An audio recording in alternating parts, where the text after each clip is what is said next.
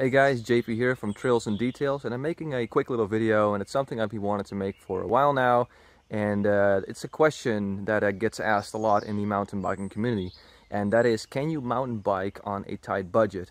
Now when I mean tight budget, I don't mean $1,500 to $2,000. Sure, maybe in the category of full suspension carbon mountain bikes, that might be a bargain, but generally $1,500 to $2,000 to me is a lot of money, and to many people as well. And hell, even $1,000 or $800 for a hardtail is still, to many people, a pretty large sum of money for what is to most people just more of a hobby. Now I'm talking about $150 to $200. Can you actually have fun with mountain biking with that amount of money?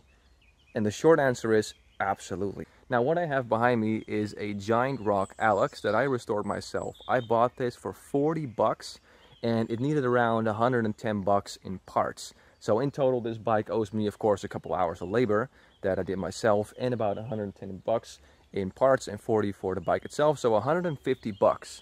And I've been having an absolute blast on that bike. Mind you, my main bike is a $3,000 Canyon Torque 5 aluminum.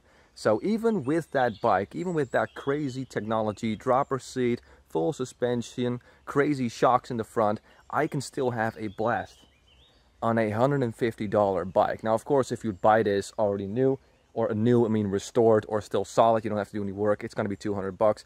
But still, $200, you can absolutely do some really cool cross-country stuff, as I'm doing right now. Sure, it's not made for sending crazy jumps and crazy tricks, but you can definitely have some fun with it. I mean, it's a solid bike, it's got plenty of gears, it has good front shocks. I mean, sure, the technology that's on that bike is a little inferior nowadays. It's got brake pads, so no disc brakes. It has front shocks, but they don't have a lot of travel.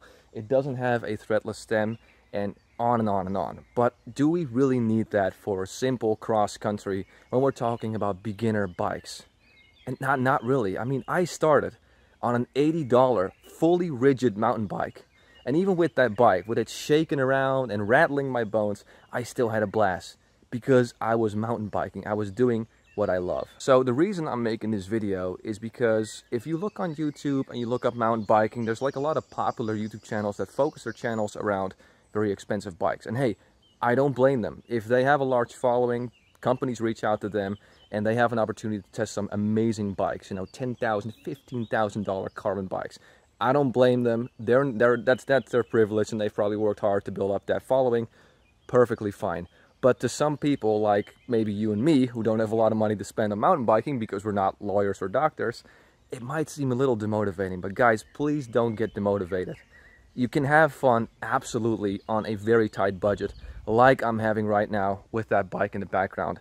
Absolutely. And this is really the reason I'm making that video. I don't want you guys to get demotivated by the fancy videos on YouTube, and I don't want you guys to miss out on what could potentially be a great sport and a great hobby. I mean, not to get all sentimental with you guys, but mountain biking definitely helped me through some rough times where I had trouble with work and my life was kind of, you know, very insecure. I wasn't sure what was going to happen the next day. It was kind of a day-by-day basis.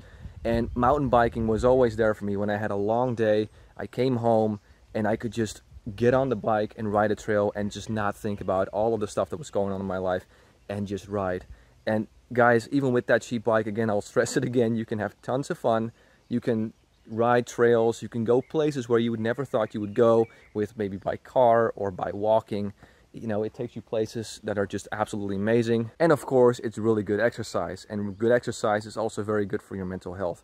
So once again, guys, don't get demotivated by YouTube videos. Find yourself a cheap bike that, yes, maybe has some inferior technology, but let's be real here. Disc brakes, crazy ass suspension, and carbon fiber were not around when mountain bike kind of began. Do you really think people just never shredded trails on technology like this? Of course they did.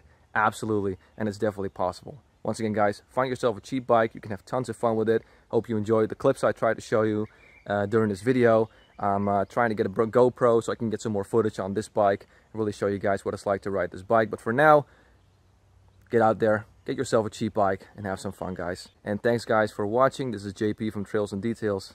I'll talk to you soon.